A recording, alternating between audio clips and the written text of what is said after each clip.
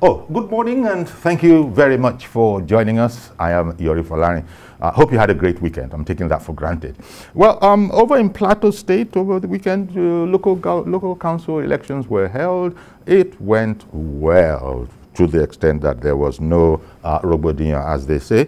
But then again, the fact that I understand there are 17 local governments in Plateau, no less, and the ruling APC cleared all 17. So I don't know. Can we still say things are going well? But wait a minute. Let me tell you who my guests are this morning. You got Assistant Editor of the Nation newspaper, Mr. Dari Odufowakan. Dari, as always, thank you very much for coming on.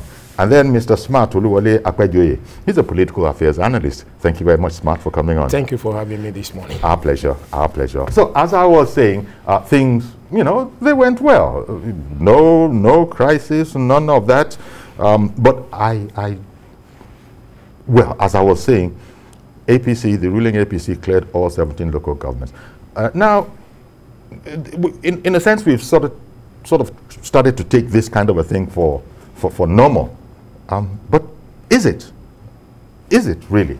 How come not even any other party, not even one, not one?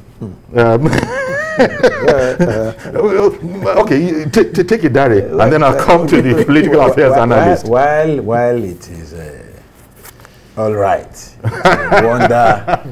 to wonder why one party will win all the, including the councillorships. Yes. This report from Plateau shows that APC won all the chairmanship seats as well as the councillorship seats in all 17 local government areas.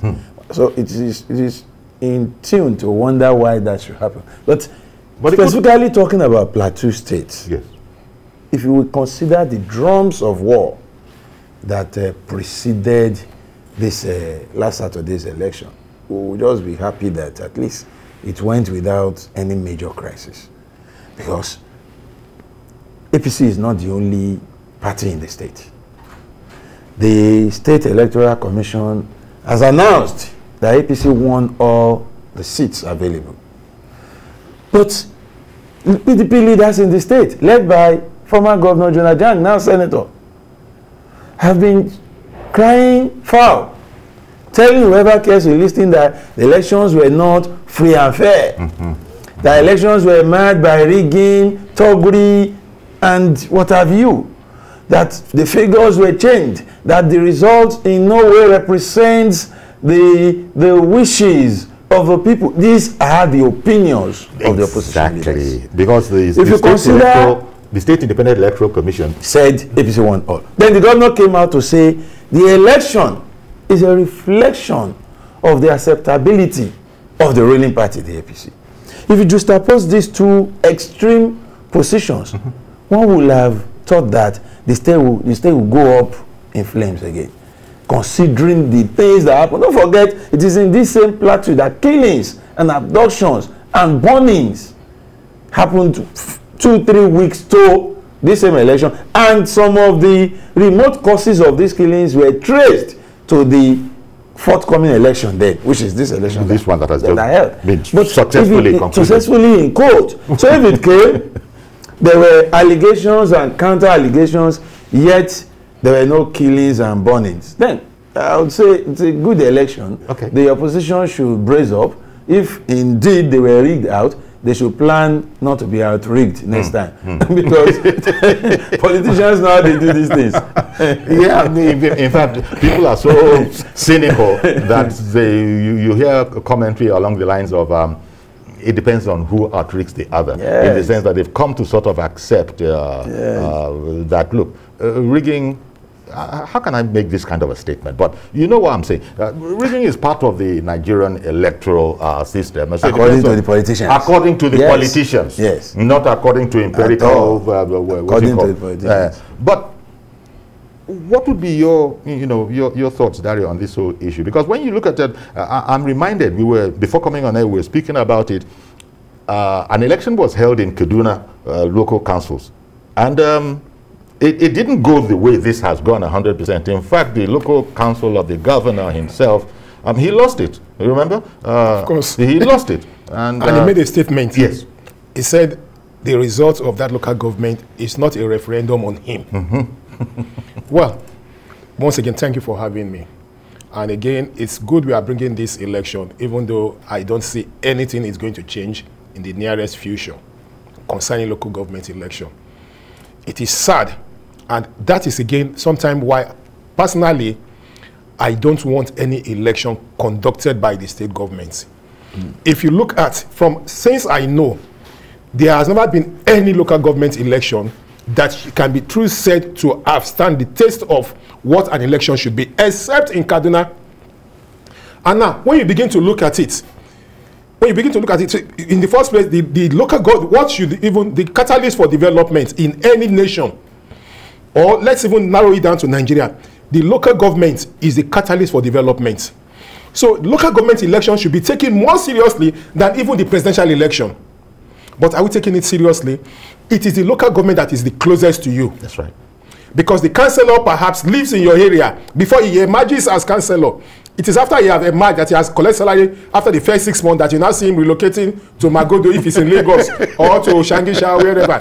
Now, the local government is the closest to you. Yes. So it is the local government, it is the councillor that should know what they should do, what the people in that, there's what we call need assessment. It is the council that will do a need assessment of its ward and table it before the council and say, this is what my people need. But do we really have that? I don't even know my local government, my ward councillor, because prior before the councillorship election, it is this person, it is that person.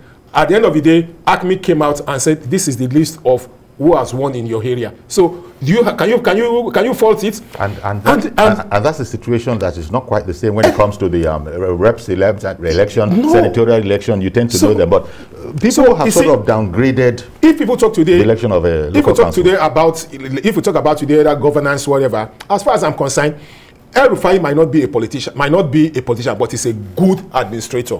It's a technocrat in politics. Referring to the election in Kaduna, where he lost, it was no big deal. It wasn't about me. At all. Tell me, apart from El-Rufai today, who again would lost a local government election in his own ward, in his own local government, and will let it be. Okay, you know, we have a report on that election. We'll come back and talk a bit more about it. Talking about the Plateau local council, local government elections. The ruling party retained its total success in elections in recent times after managing to wrest powers from the main opposition.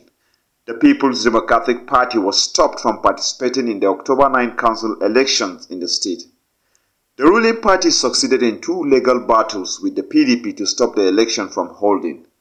An appeal was filed by the PDP at the Jos Division of the Appeal Court to restrain the October polls from being conducted.